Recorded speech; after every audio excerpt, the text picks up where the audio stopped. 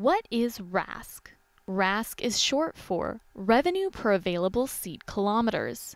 It's a unit of measurement unique to the airline industry that helps compare profitability and efficiency between airlines.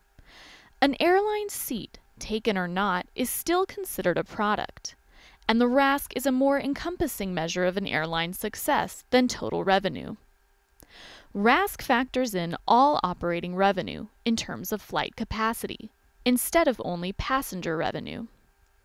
RASK is calculated by dividing operating income, which is profit after expenses, by available seat kilometers. That's the ASK part. Available seats kilometer is the measure of one seat transported 1 kilometer, whether it's occupied or not. To get the available seats kilometer, multiply the number of seats by the number of kilometers traveled. For example, a plane with 100 passenger seats that travels 1,000 kilometers has an ASK of 100,000. Now let's say the airline has an operating income of $10,000. Divide $10,000 by the ASK of 100,000 and you get your RASK, which is 10 cents in this case. The higher the RASK, the higher possibility to clock profitability.